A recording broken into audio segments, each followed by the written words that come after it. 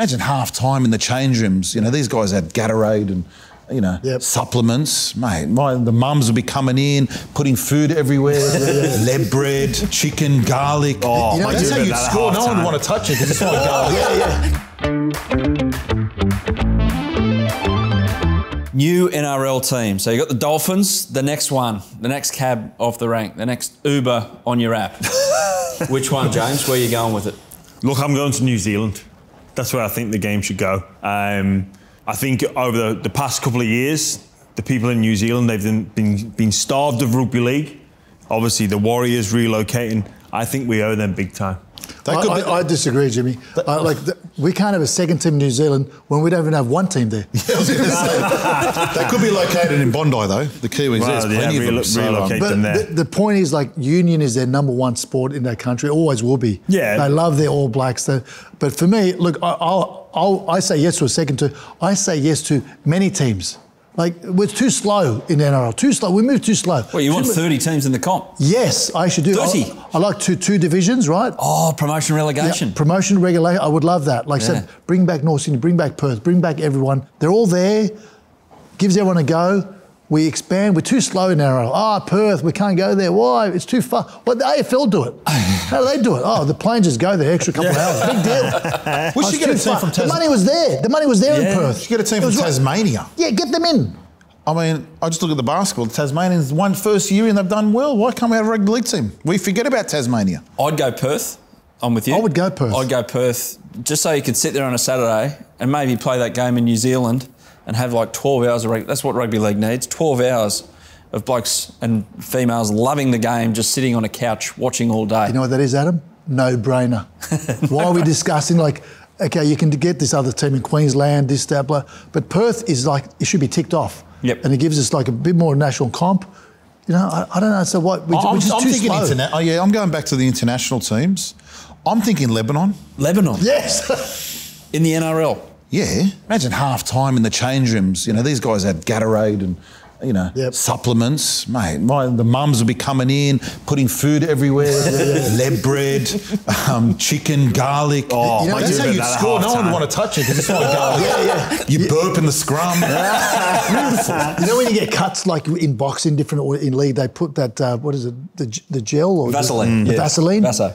Garlic. Yeah. But it wouldn't be called, I mean, do we call it Lebanon or do you call it, I don't know. Just call it the Cedars. The Cedars, yeah. Just don't even. And we've done well in the World Cup. We played against you guys. Right. They did really well, actually, to be fair. And they were amateur side. I mean, we had a couple of players that were playing NRL, but the Lebanese are very passionate supporters, though. There's no doubt about it. They love their league. They do. Passionate, but I just don't know where you'd base it out of. That's all, like, you know. True, because it doesn't get played in Lebanon. But we can make it happen. The Lebanon team from Perth. Yes. We build units everywhere. The Western Cedars. The Western Cedars. See, good thinking. Yeah, like we wouldn't have corporate boxes. We'd have wedding function rooms. We'd just have weddings. There'd be wedding in that one there, 300 people up there, and they're just dancing the drums. Mate. This could go off. The Western Cedars. Western Cedars, we found it. There you go. But seriously, not that wasn't serious. PNG, they're obsessed in PNG with rugby league. Like, it's in our time zone. It's not too far away. Is that a possibility? Have you ever played over there? I have, and what an experience it was. Like, we spoke about passion and love for our sport. It's just on another level over there. Yeah. Passionate, yes. I don't know how much money they can bring into the game and all that sort of setting. So I think they're behind some other areas and teams from that respect, like, you know. That's a hard thing. Do you judge it on... Yeah. You're going to fish where the fish are, or are you going to try and grow the game somewhere else? As a commentator, not necessarily interested in growing the game. I want somewhere nice and exotic and I can go and enjoy a few days in the sun. So maybe somewhere like Fiji, get us on a resort, bring the whole crew in. Like, hey, what do you like in the sun? What do you want? You want a team from Hamilton Island? No, like just like under an umbrella, a couple of cocktails, like, hey, promote the game. We're here to promote the game. We might as well get a team from Hawaii in as well. Oh, hey, why not? Yeah. And if not, we can always revert to the Western Cedars. Western Cedars. And there'll be plenty of cash. Rugby league team game, everyone has to conform to team principles. One area, though, that players can show a bit of individual flair is with the hair. And geez, there's some good examples floating around in the modern day, days gone by. For me, nothing beats a Cliff Lyons Lionel Richie impersonation with the hair happening in the 80s and 90s. But guys, what's your examples of hair that you've got envy of and you applaud? There's some great haircuts in the game at the moment, or probably maybe too much. I mean, it's like we've gone back to the 70s and the 80s. The mullets are back. That's all it is. We're just going back in time. It's like, I mean, when we were playing school rugby, if there was, no disrespect, if there was a redhead, the redhead always got targeted for some reason. Hey! No disrespect. That's you an idiot. There's got to be blonde in now. That's gingerist. You've gone blonde. You can't say that. No, but what I'm trying to say as is... well, being a ginger, there's no room for Larry haircuts. Like, Right, yeah. I've had the same haircut since I was about 12. Pappenhausen's got a beautiful... Let's be honest. That's a beautiful man. hair. He must... I'm sure he brushes it. Of course he does. I love it.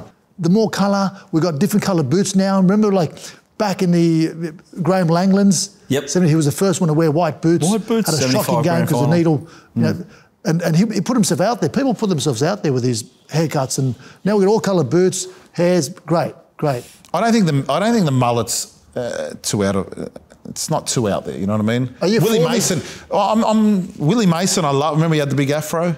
Yeah, he and looked then like a all the microphone. fans used to wear the Yeah, wig. yeah. That's good because you Marketing. take advantage of it and you do it. He's Lebanese, always thinking of like the dollars and the merchandise. And marketing. Are you for or against it? Which one are you? Like, I can't... As long as it's cash, he doesn't care. Growing up, I remember if we... you didn't see the mullet that often, but when you saw one, you think, there's someone unemployed.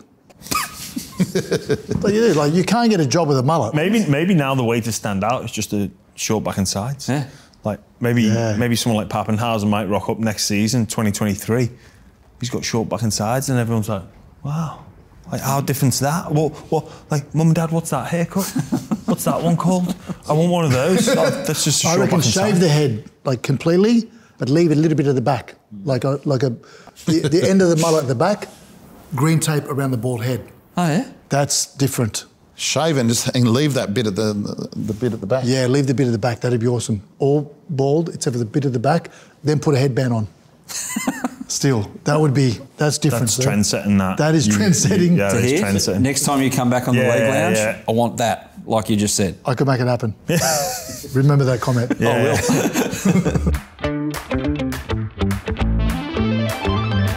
Rugby league's a magnificent game because they sit there and belt the living bejesus out of each other, and then at the end of the game, they're best mates. How do we feel about them? All the hugs and kisses. As soon as the full-time whistle goes, they're on each other's page immediately. I don't mind it. It's I quite like it, to be honest with you. I just think you go out there to battle and you go out there to win, and you should give it your all on the field. So after the game, when you lose, you should be like gutted. You should be like, and I don't know, what are we teaching kids these days? Like good sportsmanship is very important. To be friendly. Shake hands. Exactly. Shake hands. But we're teaching every kid. Oh no, hold on. Every kid. Oh, participation award. Everyone's a winner. No, but there's got to be a winner and a loser, and the losers show a sad face and get off. Once the whistle's gone, the game's finished. No, but James, you know this, mate. When you play a game, you should be so rooted that you shouldn't even... These guys look like they just walked on the field. Some of it, for me, it does go a little bit too far. And I personally have seen lads laughing and joking, and I had a not so quiet word with them in the dressing sheds after the game. Did you wait until you got off the field? Because I wouldn't imagine that after a loss, smiling around James Graham is a way forward in life. No. Well, I didn't want to make a scene on the field, but I just made an example. Personally, I am definitely on you should be gutted, or at least showing you gutted. The cause should matter enough that it naturally just happens where you just think, I can't even... But having said that, if we won, hey, how you doing? You all right? That's happening in both ways. Yeah, how's that thing going on? Like if a few English lads over here, if we won, let's have a chat. Are you saying you're a sore loser and a good winner? Absolutely. Yeah. But that You got to learn how to lose. It's a really important thing. You're going to lose at life. You got to learn how to lose. It's got to hurt you when you lose. It's got to hurt. Yeah. What about you two? So to hear you've told a cracking joke, Rob, you haven't quite lived up to what you wanted to live up to at a gig. I've walked away, not happy. So if you had a heckler You wouldn't think about that. No, I'll deal with it at the time. That's my He's point. ruthless. My point is like, yeah, He's I go hard. aggressive. Can you give us an example? He's an ex-school teacher, so he actually... I remember he told off there was an older person, because he likes... That's it. Oh, he just... Oh, no, that You've wasn't seen him in it. action. Picking on the He likes everyone to turn their chairs and face us. And this table, they had their back. Anyway, they all turned. One person didn't. Hey, started having a go at him. What's wrong with you, madam? Like, Wake up, hey, I'm talking to you. And then the guy goes, mate, she's deaf. I go, oh, there we go. He goes, I don't care, tell her to turn. So you should be giving 110% every week. That's right. And walking off not happy if your team lost. High standards. I'm an ex-rugby player. Not many people know this. I played rugby. I played at a high level too. Why don't you play anymore? Injuries. Fair enough. Got my first house from Compo. Beautiful. Congratulations. Happy for you. I don't know if they had this over in England, but I know when I was growing up, there was no bigger battle than what it was for the race for the corner post. Yes. Belmore Sports Ground, like, little kid fan of the Bulldogs, right? I'm there, and like we'd missed out on the corner post a few times. We planned as this one. I said, right, I'm going to be on this angle, right on a few of my mates on that angle, right? And as soon as the siren went, it was on, and some kids would jump the fence. So the key was to jump the fence early, a couple of seconds before the full-time siren. And still, right, we went there and we got the corner post. It got ripped to shreds, and we finally got like a good chunk of it, and we were so happy, right? We got the corner post. It was a cardboard. We took it home. What are you going to do with it? I didn't know what to do with it. Yeah. Isn't it funny? What are you doing with that? Look at this, everyone. I've got this corner post. Who cares? He's my yellow rubbish. Put it in the bin. Put it in the bin and take it away. Yeah. Happy Christmas. Yeah. I think we've solved it then. So to alleviate the problems of wondering if players are going to be too happy after a game, just send the fans out there. Yes. And they'll rush off. Yeah, they'll get off. Yeah, you will. Then they can Win, talk lose or draw. Yeah, exactly. And the fans can take over. So we're not focused on the players. The fans just run on. Pat, they're amongst all the fans. It's perfect. And we're going to have a race to the next corner post. Bring it.